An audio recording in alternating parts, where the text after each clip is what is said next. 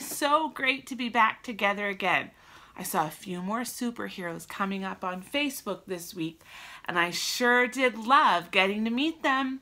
It's not too late to create your own superhero and post it, or introduce us to one of your superheroes who's been out there on those front lines. I know we have a bunch right here in our own church. And I know that some of your grandparents or aunts and uncles are out there on the front lines as well. And we want to get to meet them. So get those pictures up so we can stay connected, okay? Well, I guess we should get started so we can learn about this week's hero. The story starts out when our hero was just a boy. His name was Joseph, and he was the youngest of 12 sons, born to a man named Jacob. Joseph was not like any of his brothers, and his father knew it. Joseph had a very powerful gift. He had the ability to interpret dreams. Do you know what that word means, interpret? Well, that's a bigger word for some of our littler friends that join us.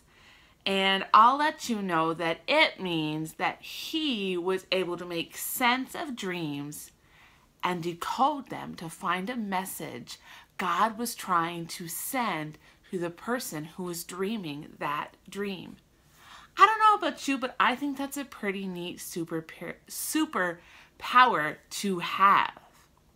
Well, Joseph's dad began to show more attention to him as he grew up, and his brothers began to notice it.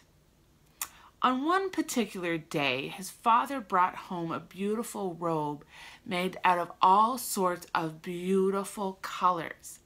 In those times, that robe would have been ultra rare and very expensive. His brothers did not like this. Why should he get a special robe? Why must he get all the attention? As they grew more and more jealous of Joseph, Joseph began to become more vocal about this special ability or superpower of dream interpretation that he had. One morning, Joseph went to his brothers and said excitedly, "Guess what? Last night I had the weirdest dream." "Oh yeah?" their brothers said, rolling their eyes. "Yeah," he replied excitedly. "We were tying up a bunch of wheat out in the field when suddenly my bunch of wheat stood up while all of your wheat bowed down to me." The brothers looked at each other and gave each other a look. But Joseph continued, "Then I had another dream that the sun, the moon, and 11 stars bowed down to me." Now this made them mad. Who does he think he is? How dare he suggest that one day we will bow down to him? Nope, nuh-uh, no way. We have got to get rid of Joseph, and we've got to do it fast, because this is just too much. So the brothers huddled up and came up with a plan. They threw him into a big hole, and they decided that they were going to leave him there. It wasn't long before an important man named Potiphar came along. Now Potiphar was the assistant to the Pharaoh of Egypt, and he offered the brothers money in exchange for Joseph. They agreed and figured that this would surely be the end of their brother. They wouldn't have to look at him, they wouldn't have to talk to him, they wouldn't have to hear his dreams, and he would surely be forced to do all of the awful jobs for Pharaoh. And they thought for sure that Joseph would now be destined to have a miserable life. Well, it's true that there were some bumps in the road for him, and poor Joseph had some hard times while at the palace. As the years went by, though, Pharaoh began to have some dreams, and he needed to know what they meant, so he called for Joseph to come at once. He asked Joseph, "Is it true that you can understand dreams?" Pharaoh asked him. Joseph looked at him and said, "I can't on my own, but God has helped me to learn how to interpret these dreams."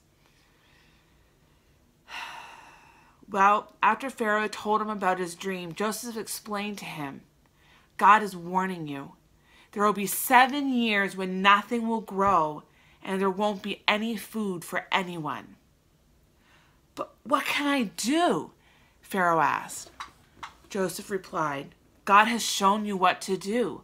There will be 7 years before the bad years that will be very good. So good, in fact, that there will be extra food for everyone.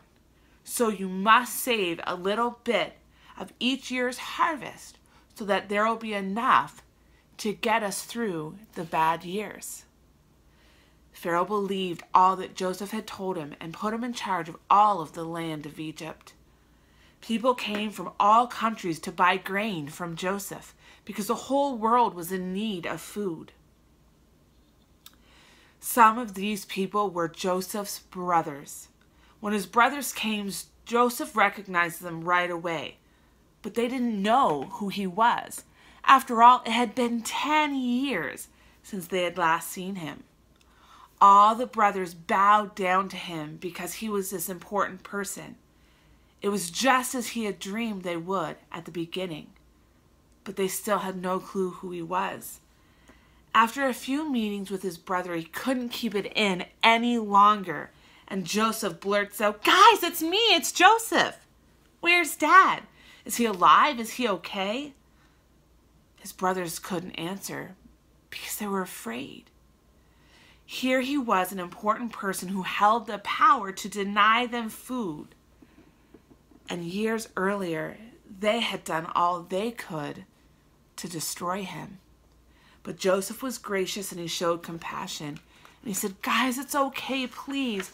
Don't worry. And honestly, don't be angry at yourselves for selling me because God has used that time to put me here to save people from starving.